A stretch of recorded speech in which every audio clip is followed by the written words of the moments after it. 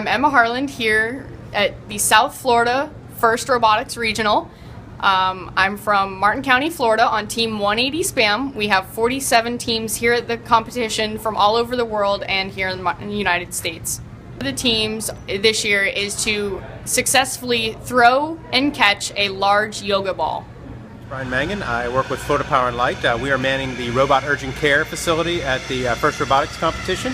We're doing all types of repairs to the kids' robots, including welding and machine work, and it's just it's a great opportunity for us to interface with some young people and expose them to the mechanical trades. Things we've been working on is we're doing some welding. We're also rethreading some fittings for them.